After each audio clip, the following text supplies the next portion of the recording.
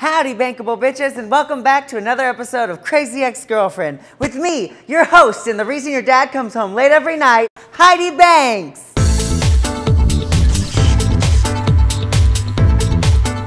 This week, I've got an extra special guest, and I say that every week, but all of my sisters are extra special to me. This girl's got the biggest bat I've ever seen, Miss Regina La-Rae. Welcome, Regina. Welcome, welcome. Thank you so much for being here. Thank you for having me. Well, to start off, I just want you to let all of these people know, the few that may not know who you are, what you do, where you're from, a little bit about yourself. I am the reigning Miss Gay Missouri. I started in female impersonation in 2009, and it was a terrible hot mess. But you couldn't tell me anything. I was fierce, I was fabulous. I had black eyebrows that went from here all the way to my hairline, and I had a nice black chola outline of my lips. She was like Jordan Sparks when she came to audition for American Idol. Yes. Like not all the good stuff you see now. Right, that's exactly what it was. And then I got into pageantry, and it just helped me improve myself really fast. Like, it was one of those things where I just knew where I wanted to be and I wasn't there yet. And so being Miss Kansas City was my first title in 2012, and it just made me turn into what you see now, which is a filter queen, some might call me. I don't need a filter that look this good. That blending is there, honey. You know the story with Crazy Ex-Girlfriend. We're here to tell stories of love and loss and revenge. So how about you go into your story today, Regina? Well, currently I am married and been married for 10 years. Oh, yes she is. But before that, I was always a long-term relationship person, so my relationships were always at least a year, 2 years. They were always long, and it was good.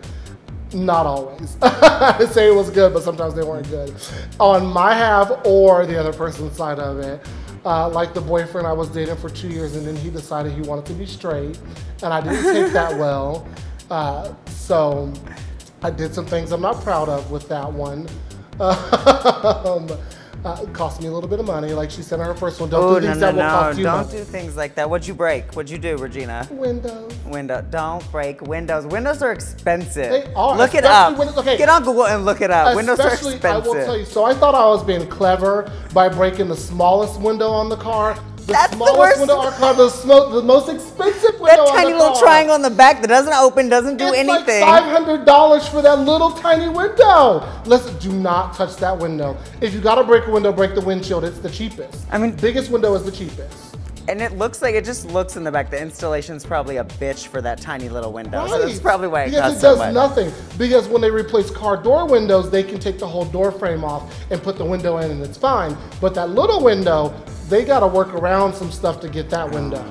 And yeah, don't break that one. Just expect a bill and don't send it to me. Expect a bill. Start saving your coin, put them aside because you know you did something, and you know they're gonna know it's you.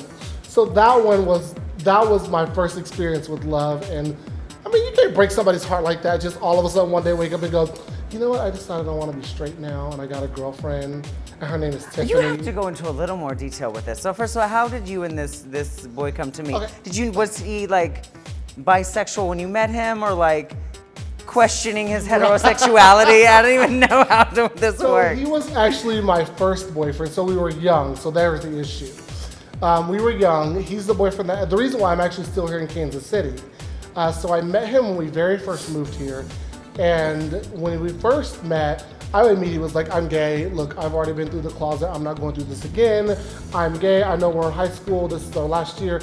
I don't care. I already came out. I'm coming out now. I was a black man with blue hair that was down to here in high school. You knew I was gay when I walked in. That sounds right. And so he was like, I need some time to process this. I've never had a gay friend. And then like a few days later, he's like, actually, I'm just like you. Actually, well, I like to say I'm bi. And I said, listen, coming out bi is easier than coming out gay. You're gay. Let's be real. You're gay. And so... Not that we here at Crazy Ex-Girlfriend don't believe that bisexuality does not exist. Right, it exists. But we all know, we won't get into details. We won't get into the details of that, but... We love everyone. But the reason why I say he's not bi and he's gay is because he's a big old bottom, and it took no preparation for him to just be a bottom. Just come out the closet and I'm gonna take a dick. Oh, okay. When he like, it's my first time, but slides down's ready to go. You're like, wait. And you're like, wait, is this really your first time? Because that was easy. I mean, that was not right. That was easier than getting on the Mamba. I mean, just saying. That was easy. That's a roller coaster for those of you who don't live in Kansas City.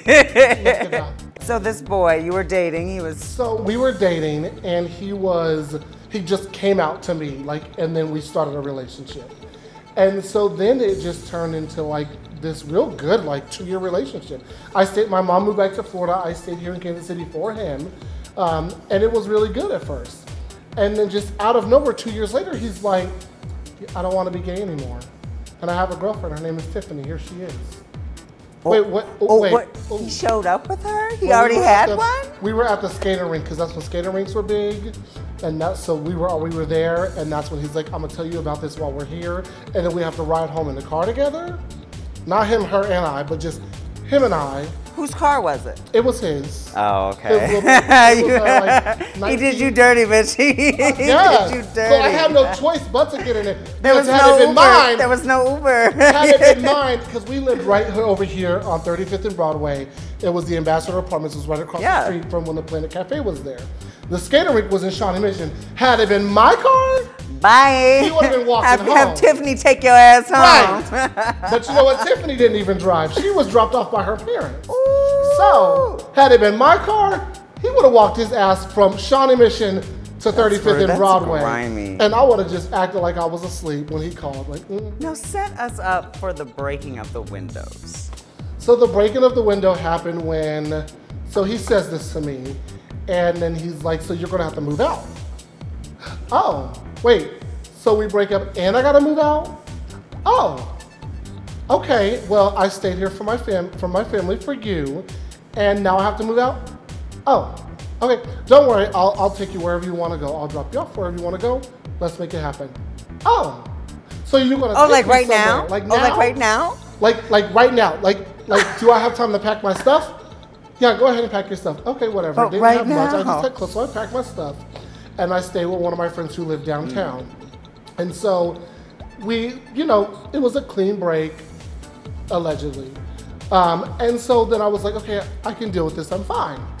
So then a few months later, he's contacting me and we're like meet up and we talk. And I'm thinking, okay, well, we're good, we're gonna get back together. I'm happy about this. So then we're meeting, we eat, we do some things. And then I was like, so is this the start of something new or what? Well, no, I'm still dating Tiffany. Oh, bitch, hold on, what? You brought me here and you still have her? Oh, okay. I'll kick something over real quick. Right, and so we go back to the house and he takes me back downtown and we're talking. So I'm like getting real in my feelings because we had something to drink.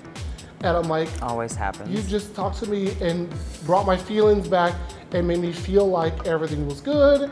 And then you talk about Tiffany again. So I was like, okay, no. I got out of the car and he's like, get back in the car, let's talk. I'm like, no. We're done talking. Until you can drop Tiffany for me, we're done talking. That's it. We're done talking. There's no talking, talking. And so then he just keeps going and keeps going. And I'm getting angrier and angrier and angrier. Well, you just have to meet her, you just have to hang out with her, you just have to, let's all three do lunch. I ain't doing lunch with you, no. So we're sitting there, he just keeps going, and I'm like, look, just leave. Get out of here, go. Just get here, just go. Push the pedal, go, get out. No. I said, Tim, I'm getting really upset. You need to go. You need to go right now. No. So I don't know what went into me next, but there was a brick next to the car. I picked it up, I smashed that window, I said, get the hell out of here now. And he was like, I can't believe you. Do you want the other one to be broken? No. So go. And he got in his little car, pushed the little pedal to the metal, and went home. And I wish that was the last of that I heard from him, but no, he came back again. He brought an invoice. He came back again with an invoice. Well, fuck Tiffany. Right, fuck Tiffany. Bitch named Tiffany looking like Zales. Right. Fuck her. What piece of advice can you offer? What's the moral of the story of what not to do? Don't do anything that will cost you money, as was said in the first episode. I am the prime example of that. Don't do anything that will cost you money. And then also find somebody that's the complete opposite of you, like my husband, who will put up with your crazy. Because, you know, you need a good balance. Yeah, you balance each other out. Sometimes he gets crazy. I think I've rubbed off on him, but just be crazy and let somebody else deal with your crazy. It's gonna happen. It'll happen to you. It'll come to you no matter what. 10 years I've been with him and I've gone through some crazy things with him too. Trust me. But that story would take like 2 hours to explain, and we don't have time for that. We'll have her back for a 2-part episode later next year. Well, I want to thank you on behalf of all of our viewers. Thank you for being here. This is your reigning Miss Gay Missouri America. Thank you so much for being here, Regina. Yes, thank you for having me. Thank you, thank you. So on behalf of all of us here at Crazy Ex-Girlfriend, Mystical Dreams, and Hamburger Mary's, thank you to Regina La-Rae for coming out and spending her time with us and telling us that she's a crazy bitch. We already knew that, but thanks for the confirmation, Regina. Next week, we have Mrs. Jones. There's nothing else, just Mrs. Jones. She's a doctor of music, and she is probably the craziest old lady that I know. She'll be here to dish all the dirt on the many Mr. Joneses that have been in existence, so you won't want to miss that. Click subscribe right down here or there or there. I don't know where they're gonna put it, but you push that button and you subscribe so you can come back and see me, Heidi Banks.